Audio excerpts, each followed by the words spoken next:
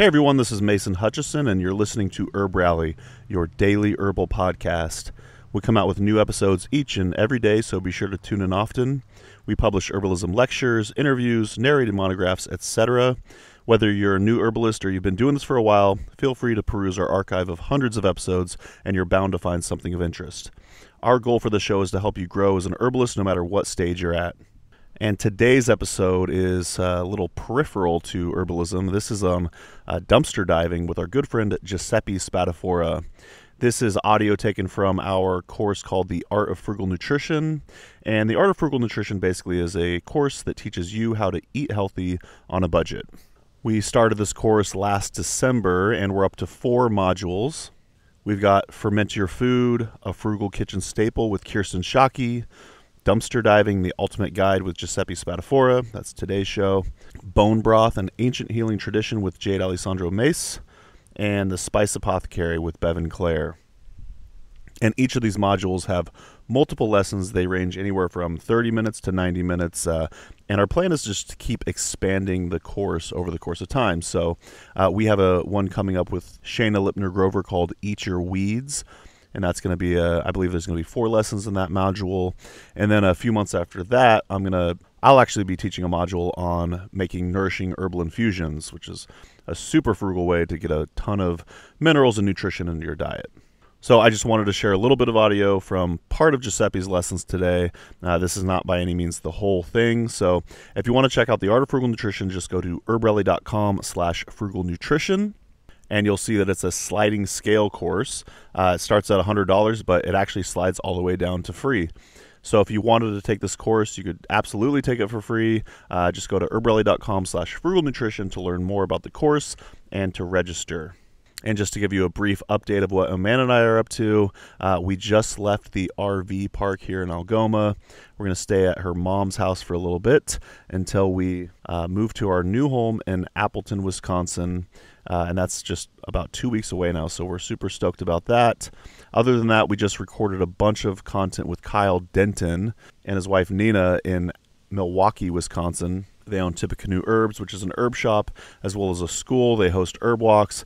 So if you're remotely in the Wisconsin area, I would definitely recommend going to Milwaukee and checking out Tippecanoe Herbs. And stay tuned for some new YouTube content with Kyle and Nina. And there's even a guest appearance by their cute little baby, Davide.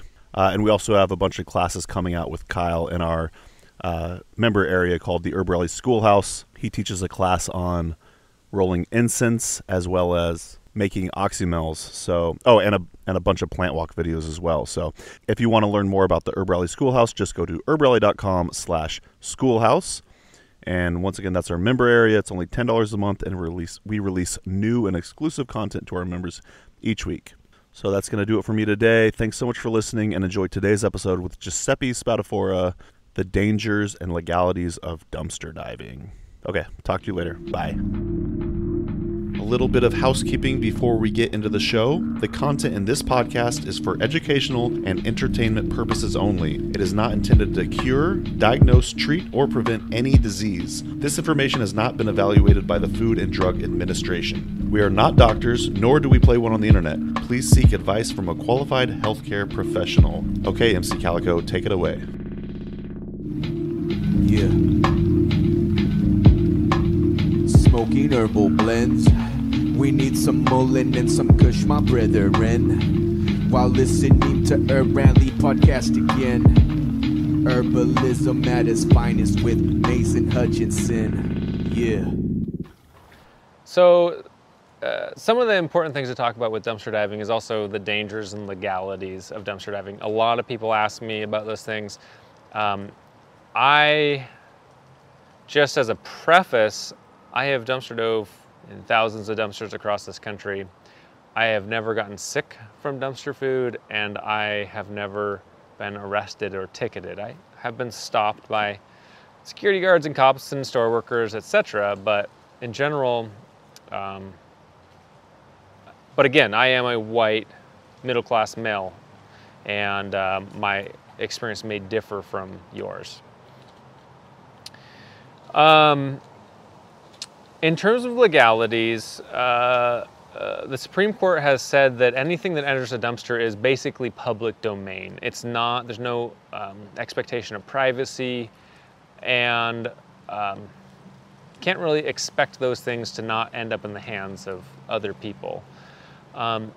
So the real question with legality more surrounds, maybe trespassing. And trespassing is probably the worst. A trespassing ticket is probably the worst thing that you would get. And it might be a fine of $200 or something like that.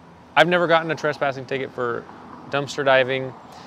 There is a dumpster divers legal defense fund started by Rob Greenfield, where essentially they or he will pay for any fines that you get if you're acting reasonable and not doing anything stupid.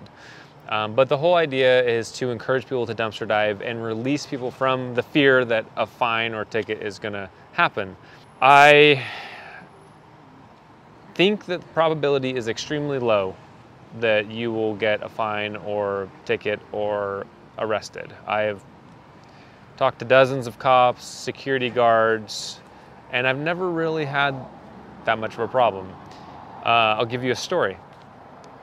I was dumpster diving with a friend in Austin, Texas at a natural food store, and a security guard rolled up in a truck.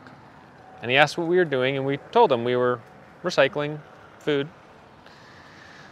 He just kind of rolled his eyes and grumbled and was like, "You guys really can't be doing this. I can't let you do this." I said, "Well, we'll be really clean. We'll, leave it better than we found it.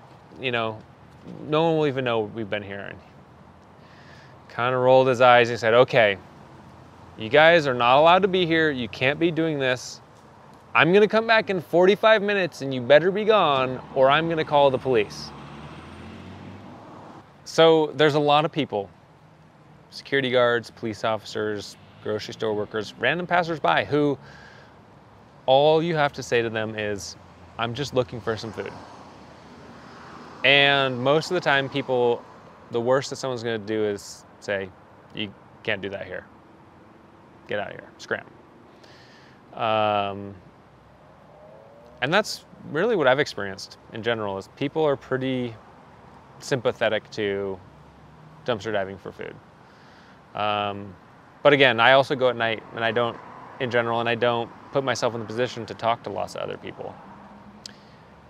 I had another time where I was with some friends, and there's a sushi dumpster in a Northern Californian town. And they make all the prepackaged sushi in the little bins to bring into grocery stores. And every couple days they throw out all the expired sushi. And I go there right after they close, when everyone leaves, and you open the dumpster and there's stacks and stacks of all these sushi rolls that have expired that day, and they're still cold from the fridge. It's a great resource. And there's a bar next door. And someone from the bar saw us and said, "Hey, you can't be doing that. That's illegal." And I said, "Illegal? Why is it illegal?" And they're like, "I don't know, privacy laws or something?" I said, "Well, we're actually looking for food. This dumpster has food in it often." And they were kind of like, oh, okay. And just kind of left it at that, because, I think that people get more scared that someone's doing something nefarious, like actually nefarious. And dumpster diving for food to most people is not necessarily nefarious activity. It's not like you're seeking out doing something wrong to harm someone, and in fact, you're kind of doing the opposite.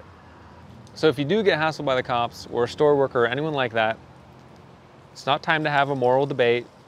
It's not time to convince them that what you're doing is right. It's just "Hey, I'm really sorry. I will be on my way. I was just looking for food." And generally that's good enough. And most people that's fine. And your interaction is over. You walk away. Your ID might get run if a cop asks for your ID. So hopefully you don't have any warrants. One of the big dangers we've kind of talked about a little bit is food safety. You really just got to use care when dumpster diving. Utilize the methods I've talked about. your sight, smell, touch, taste, etc., to determine if food is still good. Determine why something's in the dumpster. Again, go through all of these things and make sure, for greatest food safety, it's knowing why something's in the trash. One of the bigger food safety issues is that there are some stores that will dump bleach or other chemicals in their dumpster in order to deter dumpster divers. And there are people that have gotten sick from eating food from tainted dumpsters like that. Generally, you'll probably be able to smell or see something like that. But it's a cruel way to keep hungry people from eating food. One of the safety things we have to talk about is, don't do anything that you don't feel comfortable with. Don't jump a fence if you're not comfortable with that. Don't climb in and out of a dumpster if you don't feel comfortable with that. But most importantly, and I found this one out, maybe not the hardest way, but the hard way, don't hide in a dumpster. If an employee comes out or a car comes by, or especially if someone's approaching a dumpster, don't hide in there. I was in a dumpster once, in a pretty large dumpster, and I thought all the employees were gone from the store, and it turns out they weren't, and their roommates were coming to pick them up, and they were throwing in this big metal shade structure, and I was hiding behind a bag in a dumpster, and I didn't know what they were doing. I couldn't see them, and they came to the dumpster, and they threw this big metal structure into the dumpster this far from hitting me, like in the back, and it made this loud boom. Scared me half to death. And if that had hit my head or broken part of my body and I couldn't get out of that dumpster, or something, I was hidden behind a trash bag, I would potentially have ended up in a landfill, in a dump truck and in a landfill. So don't hide in a dumpster. If someone's coming to a dumpster and you're in it, make yourself known. It's much better to be alive and have a trespassing ticket than to be dead in a landfill. There are dark sides of everything, and dumpster diving is not, is not exempt from that. So be safe, use discretion, and get out there and do it.